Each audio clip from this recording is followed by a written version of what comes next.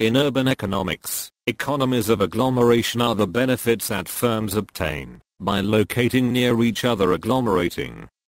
This concept relates to the idea of economies of scale and network effects.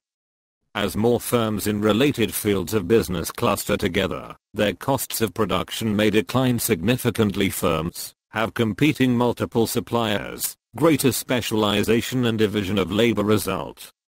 Even when competing firms in the same sector cluster, there may be advantages, because the cluster attracts more suppliers and customers than a single firm could achieve alone.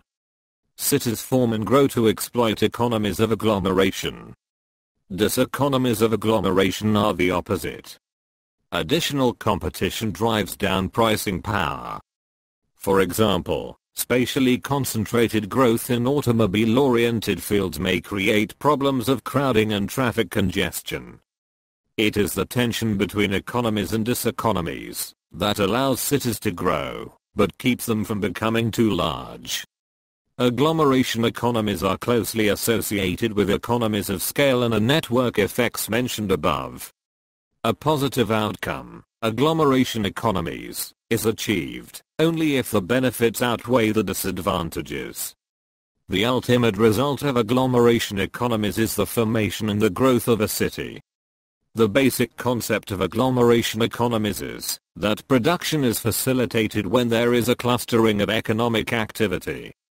The existence of agglomeration economies is central to the explanation of how cities increase in size and population, which places the phenomenon on a larger scale. The concentration of economic activity in cities is the reason for their existence, and they can persist and grow throughout time only if their advantages outweigh the disadvantages.